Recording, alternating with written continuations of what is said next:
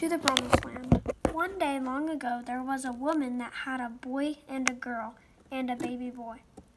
The baby boy's name was Moses, and the boy was Aaron.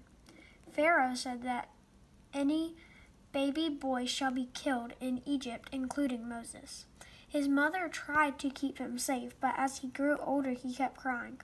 So she took bamboo and made a basket. She put him in the basket and put the basket in the Nile River.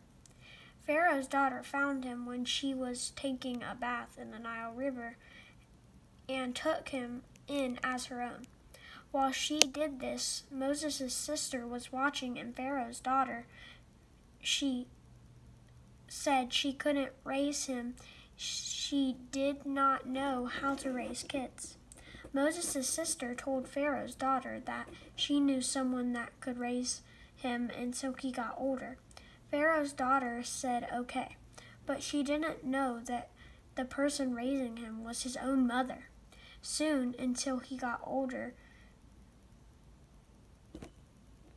he got to be with his real mother. One day, Moses saw one of the Egyptians beating up an Israelite. He killed the Egyptian and ran out of Egypt. He came to a sheep farm and worked there for a long time. Then one day in the sheep farm, a bush on fire talked to him. It was God. God said, "Take off your shoes. You are on holy ground." He said, "I want you to go back to Egypt and get Pharaoh to let my people go." Moses said, "I can't do that. Why did you pick me?"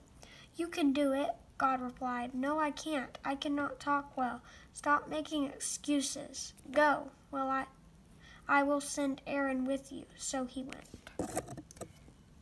to the promised land.